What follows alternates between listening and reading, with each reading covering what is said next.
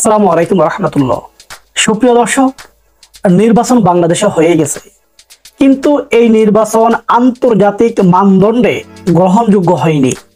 শুধুই তাই নয়, বিশ্বের বিশেষ করে আমাদের এশিয়া মহাদেশের সবচেয়ে বড় নির্বাচন যে অর্গানাইজেশন আছে, যারা এশিয়া মহাদেশের এবং বিশ্বের বিভিন্ন গণতান্ত্রিক দেশের নির্বাচন পর্যবেক্ষণ করে এবং তারা তাদের মতামত জানায়, তাদের মতামতের ভিত্তিতে কোনো দেশের নির্বাচন বৈধ অথবা অবৈধ, সরকার বৈধ অথবা অবৈধ নির্ভর করে এমন আন্তর্জাতিক সবচেয়ে বড় ৬টি সংগঠন তাদের মতামত জানিয়েছে। তারা বলছে বাংলাদেশে ৭ই জানুয়ারি ২০২৪ নির্বাচন হয়ে গেছে, সেটা আন্তর্জাতিক গণতান্ত্রিক মানদণ্ডে উন্নীত হতে পারেনি। এটা একপেশী একটা নির্বাচন, এক দলীয় এক শাসনের একটা নির্বাচন। সুতরাং এই নির্বাচিত কোনো সরকার কোনো গণতান্ত্রিক দেশে দেশ পরিচালনা করতে পারে না এবং এমন কোনো রাইটস তাদের নাই। সুতরাং একটা নির্বাচন বাংলাদেশে আবার দিতে হবে, যেই নির্বাচনের মাধ্যমে সরকারি দল এবং প্রধান বিরোধী বড় বড় দলগুলো অংশগ্রহণ করবে এবং বাংলাদেশের মানুষ নির্ভয়ে তারা ভোটাধিকার প্রয়োগ করবে, তাদের পছন্দের প্রার্থীকে জিতাতে উৎসব মুখর পরিবেশে তারা ভোট দান করবে এবং সকলেই ভোট কেন্দ্রে উপস্থিত হয়ে ভোট দিবে। এমন একটি নির্বাচন তারা দেখতে চায় এবং এমন একটি নির্বাচন বাংলাদেশে করতে হবে। আর যদি না করে তাহলে বাংলাদেশের কঠিন ক্ষতি হবে। এখন দেখুন, এই ৬টি সংগঠনের কথা বলার আগে একটি কথা আমাদের জানা উচিত এবং জানা দরকার, সেটা হলো বিভিন্ন দেশের অ্যাম্বাসেডর যারা, রাষ্ট্রদূত যারা, তারা যে কোনো নির্বাচিত সরকারকে, সেটা বৈধ নির্বাচিত অবৈধ নির্বাচিত সরকারকে তারা সাধুবাদ জানাবে, স্বাগত জানাবে। কারণ হলো, যদি ওই দেশে তাদের ব্যবসা বাণিজ্য কিংবা অনেক কাজ কাম থাকে, একটু বোঝার চেষ্টা করুন। এখন যে সমস্ত দেশের সাথে আমাদের বাংলাদেশের ব্যবসা বাণিজ্য এবং কাজ কাম আছে, তারা তো সাধুবাদ জানাবেই। কারণ বৈধ অবৈধ কোন প্রকারের নির্বাচন হয়েছে এটা তাদের দেখার বিষয় নয়। সরকার কে হয়েছে তাকে সাধুবাদ দিবে, তাকে স্বাগত জানাবে। বাট যদি দেশের মানুষ, যেমন বাংলাদেশে নির্বাচন হয়েছে, একতরফা নির্বাচনে আওয়ামী লীগ এখন ক্ষমতায় আছে বা ক্ষমতায় আসছে, এখন তাদেরকে বিভিন্ন দেশের রাষ্ট্রদূত যারা, তারা স্বাগত জানাবে, এটাই স্বাভাবিক। এবং এই যে নির্বাচনটা বাংলাদেশে হয়ে গেল, এটা বৈধ অবৈধ এই বিচার বিশ্লেষণ করার দায়িত্ব কোনো রাষ্ট্রদূতদের নাই। সুতরাং তারা তাদের মতো করে প্রতিক্রিয়া জানাবে। এখন নির্বাচন যদি বৈধ না হয় বা বৈধ পথে যদি সরকার ক্ষমতায় না আসে, অবৈধ পথে যদি ক্ষমতায় আসে, তাহলে দেশের জনগণ আন্দোলন করবে, নতুন করে আবার নির্বাচন দিবে। আবার নতুন নির্বাচনে যে সরকার ক্ষমতায় আসবে তাদেরকেও একইভাবে বিভিন্ন দেশের রাষ্ট্রদূত যারা, তারা স্বাগত জানাবে। একবার সিম্পল বিষয়। কিন্তু এই সহজ বিষয়টাকে আওয়ামী লীগের পক্ষ থেকে এমনভাবে প্রচার শুরু করছে, তারা বলার চেষ্টা করছে যে পৃথিবীর সকল দেশ তাদেরকে বৈধতা দিয়েছে। দেখেন, একটা নির্বাচন এবং নির্বাচিত সরকারকে বৈধতা দিবে কে? যেমন ধরুন, বাংলাদেশ এশিয়ার ভিতরে, এশিয়ার যে বড় বড় নির্বাচনী যে সংস্থাগুলি আছে বা যে অর্গানাইজেশন আছে, যারা নির্বাচন পর্যবেক্ষণ করে, মনিটরিং করে এবং যাদের মতামতের ভিত্তিতে সরকার বৈধতা পায় আবার বৈধতা পায় না, তারাই তো বলবে নির্বাচন সঠিক হয়েছে কি হয় নাই। এখন আসুন, এমন ৬টি সংগঠন যারা আন্তর্জাতিক সবচেয়ে বড় সংগঠন, তারা বলছে এই নির্বাচন গণতান্ত্রিক মানদণ্ডে উন্নীত হয়নি, সুতরাং এই সরকার অবৈধ, নতুন করে আরেকটা নির্বাচন দিয়ে বৈধ সরকার ক্ষমতায় আসতে হবে। তো এই ৬টি সংগঠনের মধ্যে সর্বপ্রথম হলো Asian network for pre election, অনেক বড় একটি অর্গানাইজেশন নির্বাচন কেন্দ্রিক। এরপরে world alliance for citizen participation, আরো অনেক বড় একটা সংগঠন এশিয়ার। এরপরে international federation for human rights, সবাই চিনেন। এশিয়ান ডেমোক্রেসি নেটওয়ার্ক, এটাও আমাদের এশিয়ার। ক্যাপিটাল পানিশমেন্ট জাস্টিস প্রজেক্ট, এটা হলো অস্ট্রেলিয়ার। এরপরে anti death penalty Asia network, এটাও এশিয়ার। এখন দেখুন, আমাদের এশিয়া মহাদেশের যে সমস্ত বড় বড় অর্গানাইজেশন আছে, তারাই তো বলছে এই নির্বাচন বৈধ প্রক্রিয়ায় হয়নি। এখন বিদেশি দূতাবাসেরা কি বলছে, এতে কিছু যায় আসে? সুপ্রিয় দর্শক, এই হলো অবস্থা। আরেকটি ইনফরমেশন আপনাদেরকে দিয়ে রাখি। আজকে ওবায়দুল কাদের বলছে বাংলাদেশে নিষেধাজ্ঞা আসছে এবং আসতেছে, এই নিষেধাজ্ঞার জন্য বিএনপি দায়ী। তার মানে বুঝতেছেন কঠিন বিপদ বাংলাদেশে ধেয়ে আসছে। হয়তো যে কোনো মুহূর্তে বাংলাদেশ খাদের ভিতরে পড়তে পারে, এমন একটি পরিস্থিতি বাংলাদেশে আসছে। নির্বাচন হয়ে যাওয়ার পরেও সরকারি দল আওয়ামী লীগ যে স্বস্তিতে নেই, তার সামনে নানান ধরনের চ্যালেঞ্জ, সেটা আমরা যেমন জানি সরকারি দলরা বুঝতে পারছে। এবং বিশেষ করে এই নির্বাচনকে কেন্দ্র করে যুক্তরাষ্ট্র সহ পশ্চিমা বিশ্ব তাদের পূর্ব ঘোষণা অনুযায়ী কোনো ধরনের পদক্ষেপ নিতে যাচ্ছে কিনা, সেই আশঙ্কা তো অনেকের মনে রয়েছে। যদিও যুক্তরাষ্ট্র সহ পশ্চিমা বিশ্বের যে বিবৃতিগুলো দিয়েছে নির্বাচনকে প্রত্যাখ্যান করার বিষয়ে, কিছু যে হটেনি সেটি খোদ সরকারি দলের নেতাদের বক্তব্যেই স্পষ্ট হচ্ছে ক্রমেই। তারপর আমরা দেখেছি যে নতুন মন্ত্রী পরিষদ শপথের পরে সাভারে স্মৃতিসৌধে বীর শহীদদের উদ্দেশ্যে শ্রদ্ধা জানানোর পরেও ওবায়দুল কাদের বলেছেন সরকারের সামনে তিনটি চ্যালেঞ্জ, অর্থনৈতিক, রাজনৈতিক এবং কূটনৈতিক। এই চ্যালেঞ্জগুলো যে রয়েছে সে তো আমরা জানি, এবং বিশেষজ্ঞরা অনেক আগে থেকে এই তিন চ্যালেঞ্জের কথা বলছে, এবং সেই তিন চ্যালেঞ্জ সরকারের সামনে রয়েছে, এটি ওবায়দুল কাদের স্পষ্ট করেছেন। পাশাপাশি শনিবারও যখন বঙ্গবন্ধুর সমাধিতে গোপালগঞ্জে শ্রদ্ধা জানাতে গেলেন মন্ত্রী পরিষদের সদস্যরা, সেখানেও ওবায়দুল কাদের বলেছেন নিষেধাজ্ঞার প্রসঙ্গটি, এবং তার কথাতে কম্বোডিয়ার প্রসঙ্গ এসেছে। এটি আমার আজকে আলোচনার মূল বিষয়, যে কেন তিনি নিষেধাজ্ঞা প্রসঙ্গে কম্বোডিয়ার নামটি উচ্চারণ করলেন। নিশ্চয়ই এর অনেক যৌক্তিকতা ঠিক নয়, কারণ রয়েছে কম্বোডিয়া শব্দটা উচ্চারণের সঙ্গে।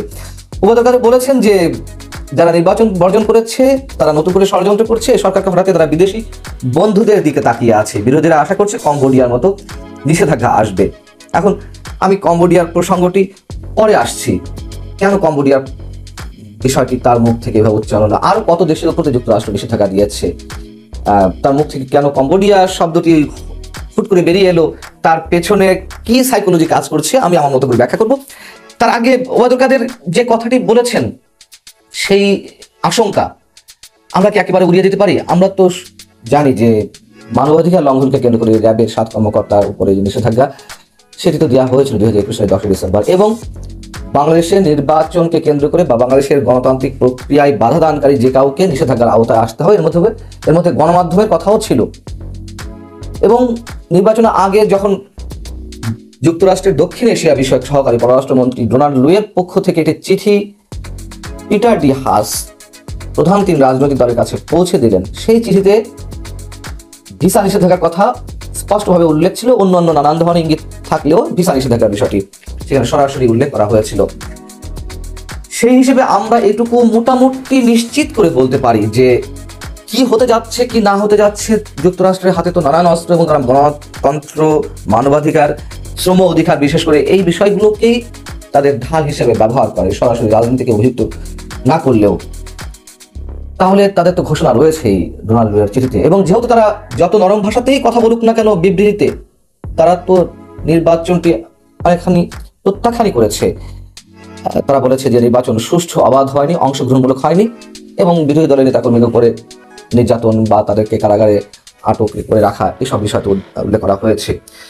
সেহেতু যখন ওপেন ঘোষণা রয়েছে যুক্তরাষ্ট্রের পক্ষ থেকে, আমরা এই দোদুল্যমানতার মধ্য দিয়েও বলতে পারি অন্তত ভিসা নিষেধাজ্ঞাটি যুক্তরাষ্ট্র আরোপ করতে যাচ্ছে কিছু ব্যক্তির উপরে।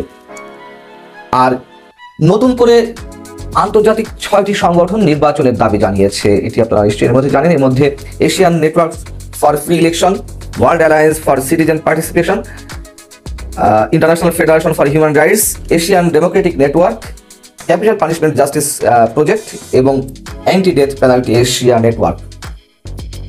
এই 6টি আন্তর্জাতিক সংগঠন যে নতুন করে নির্বাচনে আহ্বান জানালো সরকারের প্রতি, নিশ্চয়ই এত সহজ নয়। একবার নির্বাচনী বৈতরণী পার হতে পারলে সেটি চাপ প্রয়োগ করে নতুন করে নির্বাচন আসলেই একটু সময় সাপেক্ষ এবং মোটামুটি দুরাশায় বলা যেতে পারে। কিন্তু যদি কিনা যুক্তরাষ্ট্রের যে তর্জন গর্জন আমরা শুনেছি, সেই আশঙ্কাগুলো যদি সত্যি হয়ে থাকে, তাহলে যে কোনো সময় যে কোনো কিছু করতে পারে, অস্বাভাবিক কিছু নয়।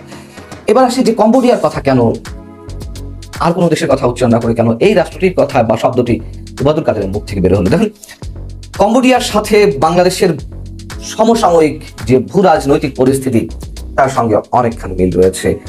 কম্বোডিয়ার যে স্বৈরশাসক হুন সেন, তিনি 38 বছর ধরে ক্ষমতায় রয়েছে 1985 সাল থেকে, এবং পুরোপুরি স্বৈরতান্ত্রিক স্টাইলে একতরফা নির্বাচনের মাধ্যমে পশ্চিমা বিশ্বকে বৃদ্ধাঙ্গুলি দেখিয়ে তারা সর্বশেষ যে নির্বাচনটি করলো গণতন্ত্রের নামে 23শে জুলাই যে নির্বাচনটি অনুষ্ঠিত হলো, সেই নির্বাচনে তার অনুগত 18টি দল নির্বাচনে অংশগ্রহণ করেছিল।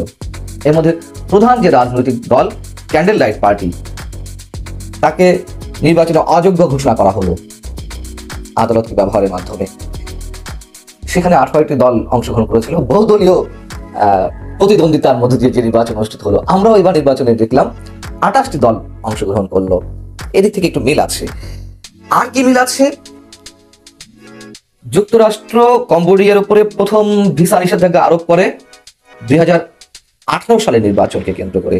সেটিও অনেক বিতর্কিত নির্বাচন অনুষ্ঠিত হয়েছিল এবং সারা বিশ্বে তুমুলভাবে এটি সমালোচিত হয়েছিল। সেই নির্বাচনেই ভিসা নিষেধাজ্ঞার পাশাপাশি কিছু দুর্নীতিগ্রস্ত ব্যবসায়ীর উপরে নিষেধাজ্ঞা আরোপ করা হয়েছিল এবং বিভিন্ন বাণিজ্যিক সহায়তা আর যেগুলো যুক্তরাষ্ট্র দিয়ে আসছিল তার উপরে নিষেধাজ্ঞা জারি করা হয়। আর 2019 সালে এসে চীনের সহায়তায় কম্বোডিয়ায় একটি নৌবাহিনীর ঘাঁটি তৈরির খবর যখন প্রকাশ্যে আসে, তখন মার্কিন যুক্তরাষ্ট্রের পক্ষ থেকে আবারও নিষেধাজ্ঞা জারি করা হয়, বাণিজ্যিক নিষেধাজ্ঞা। 2021 সালে যখন কম্বোডিয়ায় কাজ করা চীনা একটি প্রতিষ্ঠানের বিরুদ্ধে নিষেধাজ্ঞা দেওয়া হলো, তার কারণটি ছিল হচ্ছে যে প্রতিষ্ঠানটি থাইল্যান্ডের উপসাগরের কাছে দারাসাকো অঞ্চলে চীনা বিমান বাহিনীর ব্যবহারের জন্য এয়ারস্ট্রিপ তৈরি করছিল। সে কারণেই নিষেধাজ্ঞাটি নতুন করে আসে এবং সর্বশেষ 2023 সালের 23শে জুলাই যে নির্বাচনটি অনুষ্ঠিত হলো, তারপর পরে আবার নিষেধাজ্ঞা জারি করা হলো। তাহলে আমরা কি কোনো মিল খুঁজে পেলাম? অনেক দিক থেকে মিল খুঁজে পেয়েছি। নির্বাচনী প্রক্রিয়া, যে কিভাবে বিভিন্ন দলকে নির্বাচনের বাইরে রেখে বা প্রধান বিরোধী দলকে নির্বাচনের বাইরে রেখে একটি প্রহসনী নির্বাচন অনুষ্ঠিত হলো গত বছর, এর সঙ্গে চীনের যে সম্পৃক্ততা, চীনের নৌঘাঁটি নির্মাণ করা এবং চীনের সাথে ওতপ্রোতভাবে জড়িয়ে থাকা কম্বোডিয়ার, আমরা কি এখানে চীনের গন্ধ পাচ্ছি? এবং ভিসা নিষেধাজ্ঞা, তারপরে বাণিজ্যিক নিষেধাজ্ঞা, আমরা কি বাণিজ্যিক নিষেধাজ্ঞার কথা শুনতে পাচ্ছি? যদি কিনা আমাদের আশঙ্কাগুলো সত্যি হয়, তাহলে তো সেই আমাদের যে বহুলভাবে আলোচিত হচ্ছে গার্মেন্টসের উপরে নিষেধাজ্ঞার বিষয়টি, সেটি এখন কোন পর্যায়ে থাকবে আমরা জানি না। তবে এত দেশ থাকতে, উগান্ডা, নাইজেরিয়া, আরো তো কত রাষ্ট্রের উপরে, সোমালিয়া, এগুলোর উপরে নিষেধাজ্ঞা দিয়েছে যুক্তরাষ্ট্র, কিন্তু কম্বোডিয়ার কথাটি বেরিয়ে এলো উপাধিকারের মুখ থেকে।